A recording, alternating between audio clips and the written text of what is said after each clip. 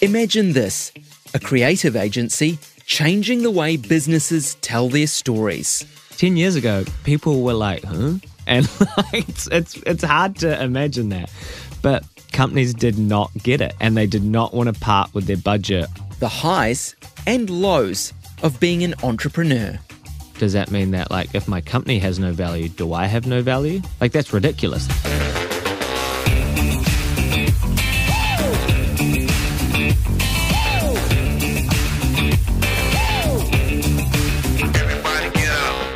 Kia ora, I'm Jahan Casanada, and welcome to Imagine This, a podcast about brilliant people doing awesome stuff right here in Wellington. My guest today is the co-founder of creative agency Wrestler. His name is Ben Forman. Hey, Ben.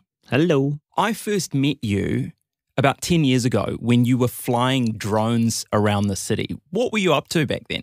I was trying to impress a girl. I had just finished university, thought I wanted to get into film, got into film for a couple of months, realised that film was full of ego and pomp and just not that fun. And so I discovered it's really easy to start businesses. And so I registered like 3 or 4 businesses in like a really short period. But one of them was a drone business. And this was before drones were a thing. Yeah. And they were kind of like lawnmowers in the sky. They were terrifying. And so I started this company, Sycamore, and I was trying to like impress this girl at the time who is now my wife, and we have 2 children together, so it worked out. But I was like, oh, you should start this company with me. Like, it's like drones and stuff. And she's like, well, that's cool. So we started it with some friends. I mean, it's a bit of a sad story. We spent $25,000 on this big old drone, and we flew it like 4 times. It was like, within 6 months, it was completely obsolete. It was just like a piece of trash. And now it sits in our studio as this kind of marker of a reminder to not invest too early in early stage tech. Were you always interested in technology? Yeah. So my mum works in insurance. She's always worked in insurance. And back in the day, when your like phone or TV or whatever broke, you'd have to send it into the insurance company. Maybe that's still the case. But anyway, my mum like would come home with all these broken cell phones and like these broken bits of tech that I would use as toys. And I had this little briefcase that I would like run around in the backyard full of tech, and I'll save the world sort of thing. So I've always loved technology. Did you know what you would end up doing when you were in your teens? I wasn't great at school. I don't really learn that well in the traditional schooling system. And so I did one of those career tests which said I would either become an exhaust fitter or a radio presenter.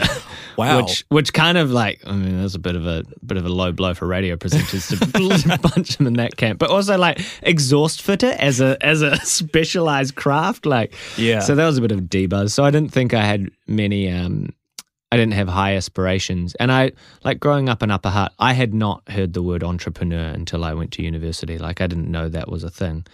And yeah, it wasn't until I moved out of home and kind of got exposed to the world that I started to catch that bug of entrepreneurialism. And how did that happen? During university, I studied media and marketing, and I knew I loved filming things and making content because I had, in high school, in the last few years, I'd made parody rap videos with my friend and all these like ridiculous things, Lego movies, and when I was in university, I found media studies and marketing like pretty easy. And so I spent a lot of time making content.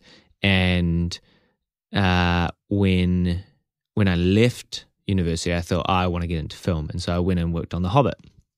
And I was working as kind of like an assistant to the production team, and I would look after international cast and crew who would come over, and they would need a PA for the couple of weeks they were here.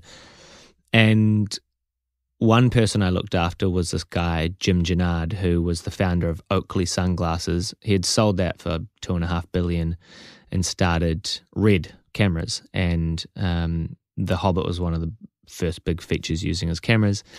And so I looked after him for a couple of weeks, and he instantly like cottoned on to the fact that I had this kind of entrepreneurial mindset, which I didn't even really realize. But he just gave me life advice for the whole time, and we would drive around together, and he'd just be telling me his stories and like giving me all these words of wisdom. And then there was one thing that he told me, I think on like the second to last day, which was that if you can believe 100% in what you want to achieve and learn to block out the false perceptions of even your closest friends and family, then you can achieve whatever you want. And that's what he had done in his life. So when I heard that, I was like, okay. And that's when I went off and registered like 4 different companies, being like, well, I can believe it, I can do it. And yeah, some of them worked well, and Wrestler's been the one that stood the test of time. So how did Wrestler start? It actually started because I did a little internship for my uncle's magazine, which was Ideologue. I don't know if you remember that.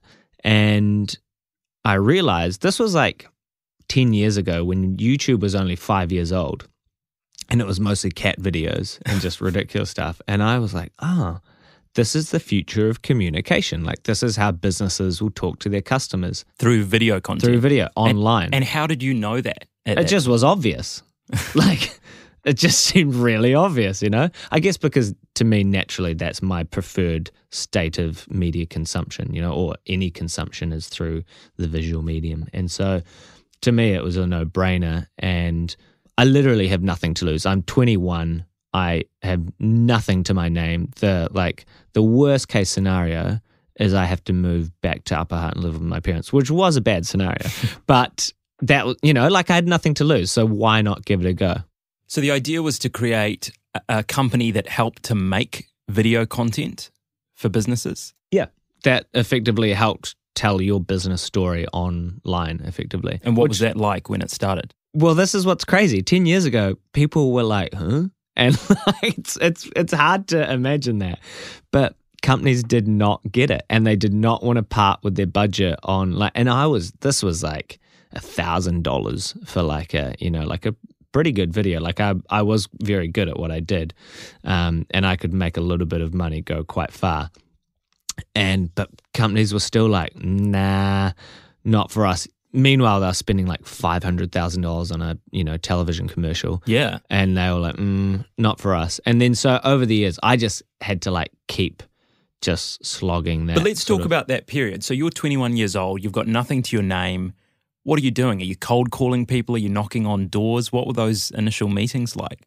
To be honest, it's probably the same as what I'm doing now. I don't think I've ever changed, which is like, when I see an opportunity, I just try and grab it straight away. And so like, I'll be driving along and I'll see a business that I think is cool, and I'll just find their email address and I'll be like, and I'll just pitch an idea, you know? Do you still do that now? Oh, totally. I do that all the time. Wow.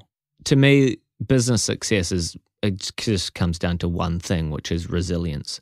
Like, I get metaphorically punched in the face in the daily, you know, when I do reach out to people like that, and then you don't hear back, or they say no, or you waste thousands of dollars creating a pitch and all sorts of stuff. Like, it's a brutal game, but you've just got to focus on the upside, and the downside is just the cost to play, you know?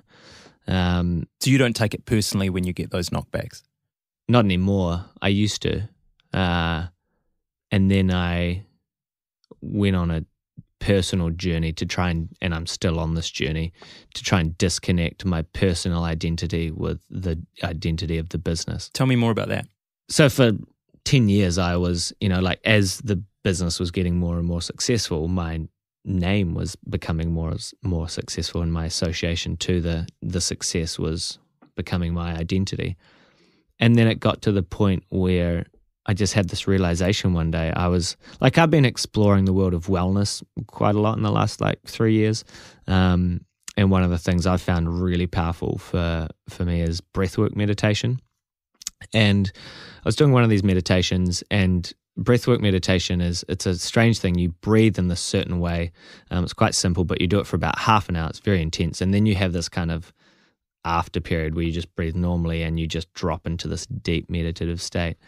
And I was in that state, and I just had this realization that it's really unhealthy to have my identity caught up in my business and my career, because like a business is so fickle, like something like COVID could come along and it's completely out of my control.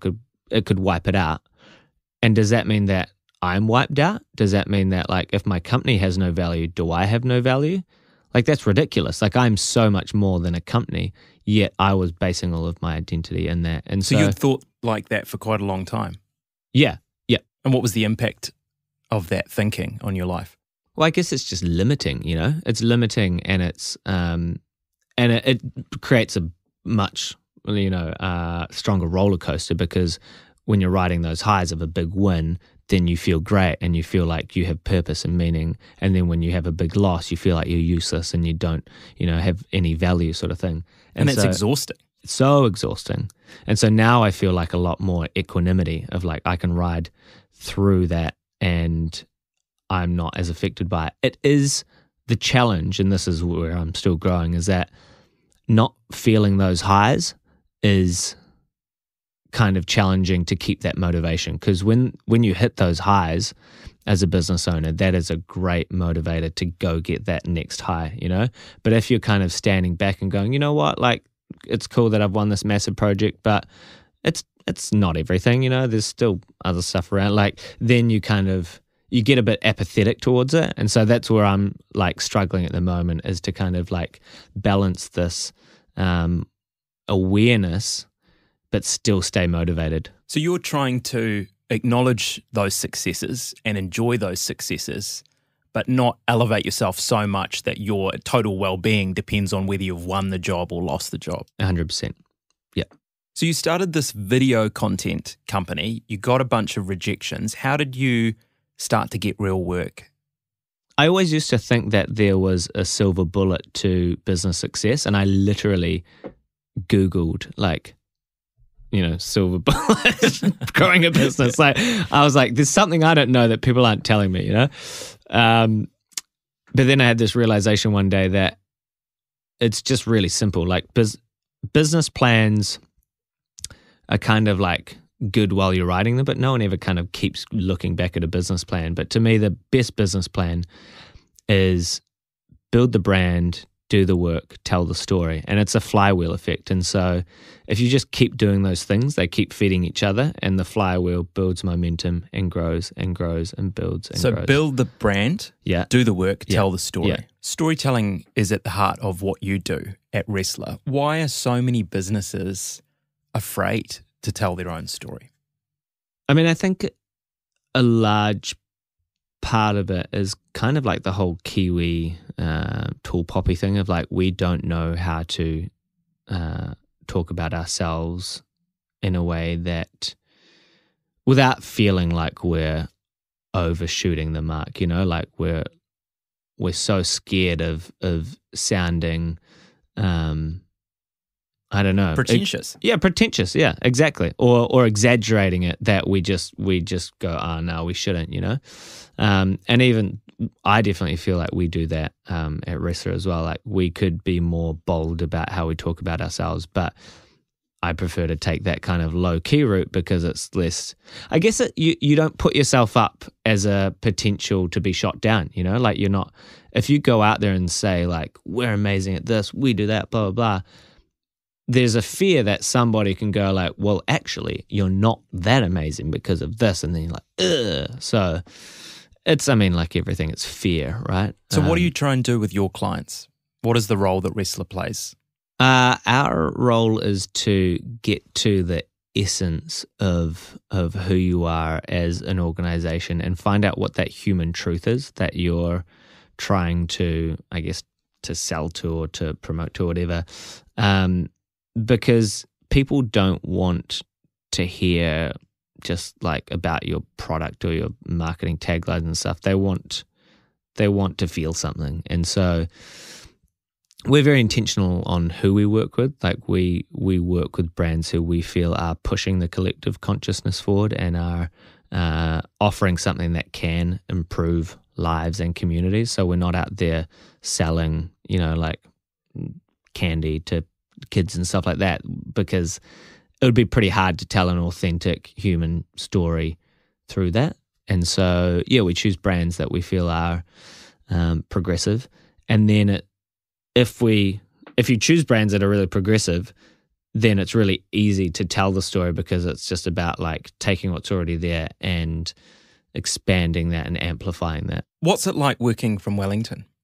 It's so easy to work in Wellington. You know, like we live like 12 minutes from work and our kids' daycare is on the way and right next door is Prefab and down the road is more Wilson's, and like the quality of life is so high and the ease of life is so high, and that's why we haven't left. Like commercially there is more opportunity for us to if we were based in Auckland.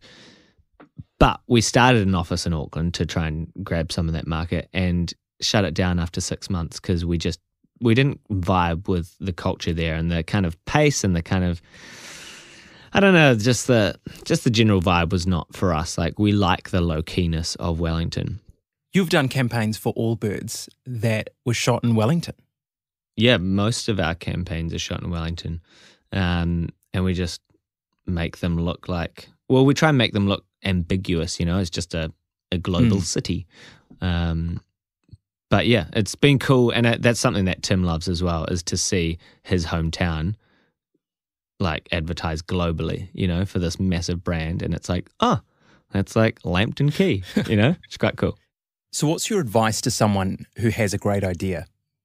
I mean, well, have they validated that it's a great idea? How do you do that? Or do they think it's a great idea? How do you do that? Well, you have to validate it through talking to a bunch of people. Something I always do is like as soon as I kind of start to have an idea about something, I just start bringing it into all my conversations, and I just start to create an understanding of what how people feel towards the concept. And then if it's something that I keep getting excited about, other people get excited about, and the conversations keep growing, then I know I'm onto a good thing. If the conversations are challenging, I find it challenging to kind of talk about and stuff, then it very quickly just dies and you let it die. So there's always this kind of incubation period where you're not actually doing anything about it. You're just kind of exploring it, not just in your mind, but openly amongst friends and families and colleagues and whoever. Do you believe that everyone is creative? Yes, definitely. I think there's all sorts of different types of creativity though. Like when I think about my brother and I, like we both are creative in the sense that we love to build things, but he loves to build things physically and he's amazing at it. I am beyond useless at, like, I tried to build a fence once. I spent the whole day on it and then I literally touched it at the end of the day and it fell over. Like it was like comedy. And he's not very good at digital stuff, you know, like once I had this really nice camera and I was taking great photos. This was when we were kids. And so he went out and bought the same camera to like take good photos. And he was like, I think my camera's broken. And I'm like, no, it's just you. And so like, yeah, we're both creative, but we both have very different strengths. And yeah, finding that can be a challenge. So what is your advice to someone who wants to tap into their creative strengths? It's all about flow. And even I'm still learning this stuff. So I had a big revelation last week that I was overthinking everything. I had a realization that I needed to seek more flow in my life. Like I wasn't getting into flow state enough. And flow state, for those who don't know, is when you completely kind of zone into what you're doing and the rest of the world kind of fades away. Time becomes irrelevant and you just really love what you're doing. And I used to get into that state all the time when I was on the tools creating stuff. But when you get to, like business level sort of thing, it's pretty hard to get into that flow state. And so I was talking to my coach about this and he got me to run through a bunch of scenarios in which I got into flow state. And then he was like, what's the theme there? And the theme was building things and creating things. That's what I like to do. I like to start from nothing and create something. And then he was like, what's the why to that? And I thought for a while. And then he was sitting next to like this plant. And then I thought about like the plant and what is the why of the plant? And I was like, there is no why. The plant is just a plant. It just grows because it grows. That's what it does. And then I thought, I don't have a why and I don't need to have a why. And he was like, bingo, that's great. You don't need to. So you don't have a why? No, and it was a massive relief because I was trying desperately to like contextualize my entire life and create, all this existentialism sort of thing.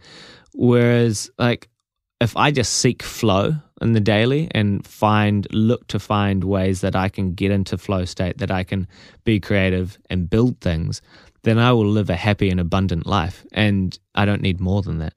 What have you learned about running a business? That it is pretty lonely and difficult and that you need a lot of resilience. Have you had some hard moments? I don't really see them as hard moments, but learning opportunities. Like I had a hard moment this year when COVID hit, and then we'd also had like a big growth spike, and we had all these big international brands wanting to work with us, and so revenue went up heaps, but then our systems weren't in place to deal with that. We were built for a smaller scale, and so because it all came at once, and then it was also at the same time that we had our second child, profitability went the other direction, and it's like, cool, like that's not what you want a business to be doing.